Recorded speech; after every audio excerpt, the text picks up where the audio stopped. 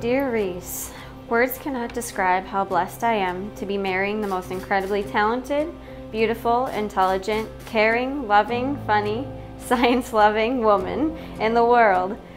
I truly consider myself to be the luckiest man on earth.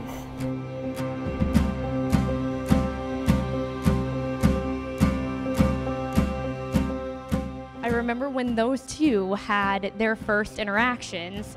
As Kelsey said, they met on Facebook.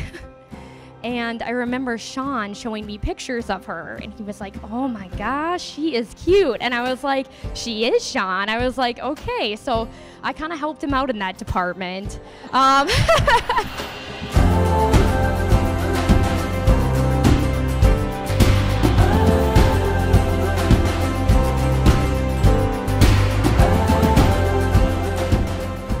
I remember when Sean first met Reese the summer before college.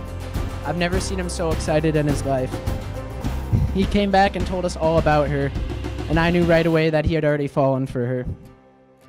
But in all reality, he asked her to be his girlfriend that day, and it was the second day they had met in person, so that just tells you something about the chemistry there. I mean, they knew it from the starting point. I mean, the first time they ever met, sparks flew, and they've never stopped. From that point on, Sean and Reese continued to grow in their relationship, and I quickly realized that she was the one for Sean.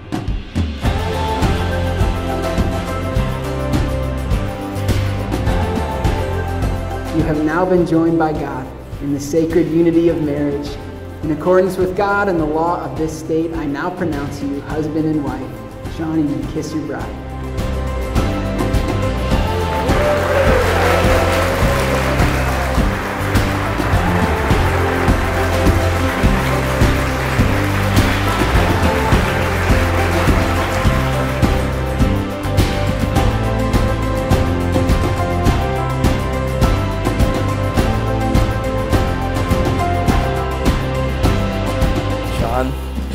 It's the beginning of the best day of our lives.